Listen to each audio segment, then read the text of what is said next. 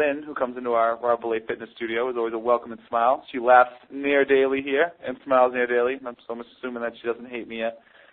And but she's had a tremendous success with weight loss recently in the past 60 days.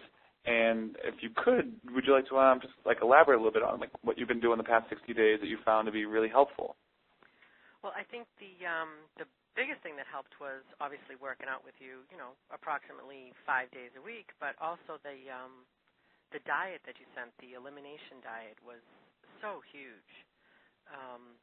And it really, I think it took my mind off of,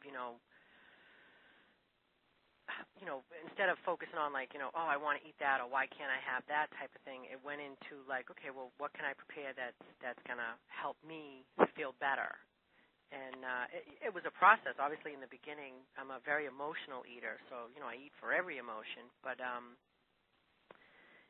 in the beginning, when I first started taking away the food and, just saying, okay, well, I want to eat that, or, I want to eat, this, and I had to focus on, okay, well, what's good for me, what's going to make me feel better.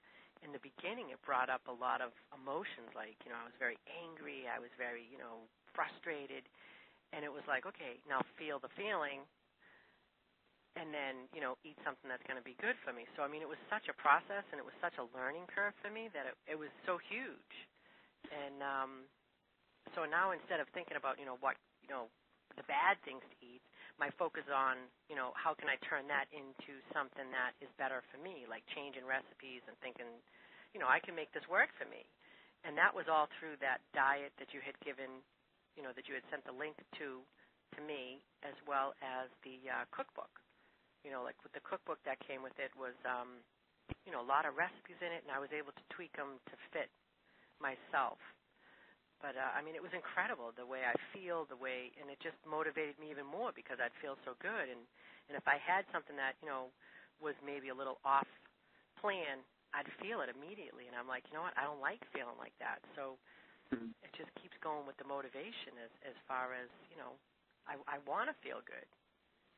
Yeah, I think you brought 2 key points that you brought up. Are really cool. 2 key words was the help, because it's true. You have to realize that most people have to realize, I should say, not you, but most people, that every time that you eat something, you have to ask yourself, is this helping me or is it hurting me? And that's a huge thing. And a lot of people don't even think about it. They just kind of eat based off emotion. That was the other thing. You have the emotional eating, which everyone has emotional eating.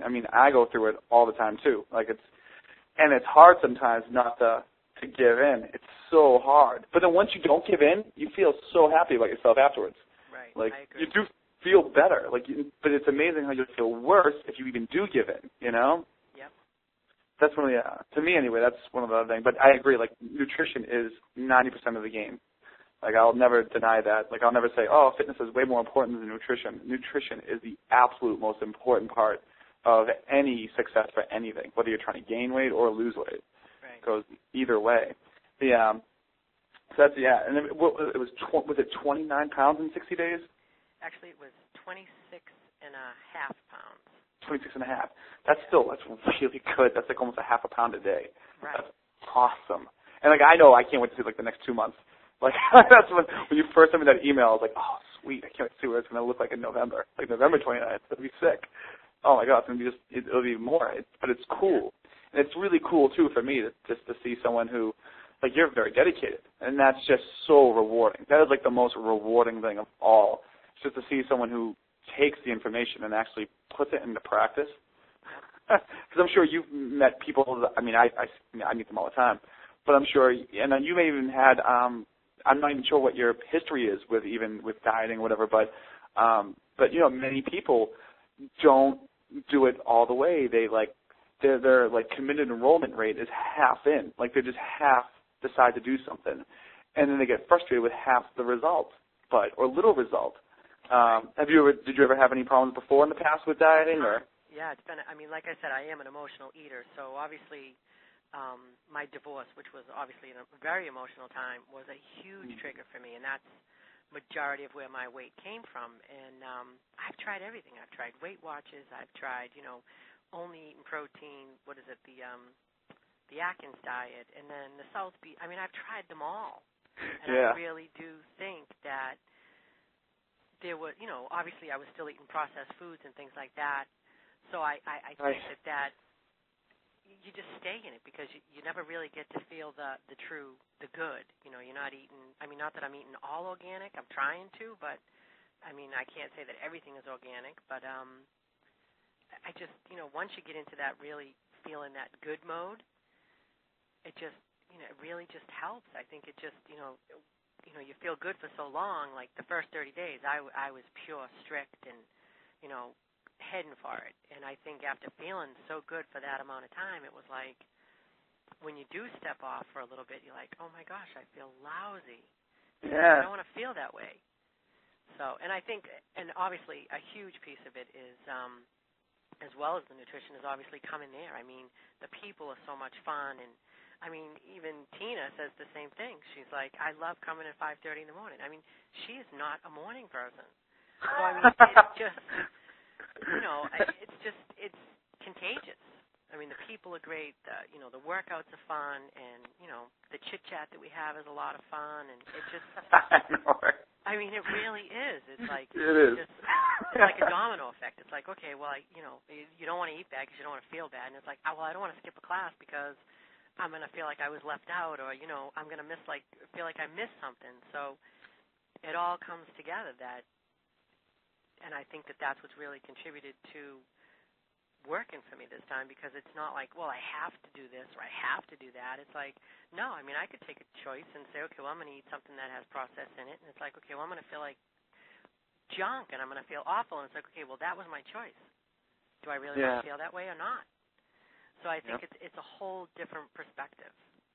Yeah. Plus, I believe one of my main the things I find to be really helpful with is just as you mentioned, it's pretty much the social support dynamic.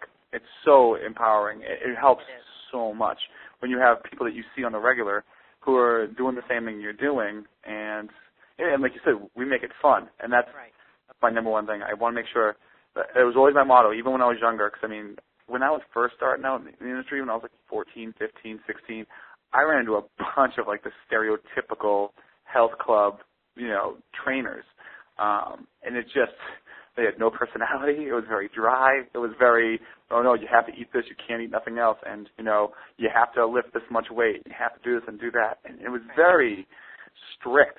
As liberating as it's supposed to be, it wasn't fun. And thank God I had my friends. We used to try and make it fun, but and I made myself a human guinea pig. Went through a lot of different trials and errors with different diets and different everything over the years. But that was always one of my main things. I kept telling wow, when I finally get the chance to be on my own as a fitness professional, and when I finally get the chance to not have a corporate structure over me or anything, and I can just make changes, it's just going to always be fun. I have to make it fun, because if I'm not going to have fun, then it's not worth doing anyway. Because if you're not having fun at work, if you can't enjoy it a little bit, it's just, Yep. So, and that was my favorite thing. I'm like, oh, thank God everyone in the gym has such a great personality. You all do.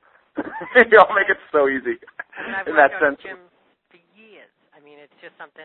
Even before I was married, or even when I was thin, it's like it was just that's what I did, and it was almost like an obsession, somewhat. You know what I mean? But one thing that I found that's so different with working out with you and the group is that you don't feel like an individual. When I was working out with the group, it was like I was going by myself. I may have been taking a group class, but I was still by myself. And it was just, I don't know what it is. It's like because you're not talking to each other. It's like, you got, instructor at the front of the room, and they're telling you everything to do, and everybody just follows it, and that's just pretty much how it goes. Whereas yours is completely different. It's like everybody interacts. Whether the water bottle conversation that we had today, and that just escalated into this crazy conversation that everybody took part in. So it's completely different. It's like you're really not alone. It's like you're really with you are physically working out with a group, but you're emotionally working out with a group as well.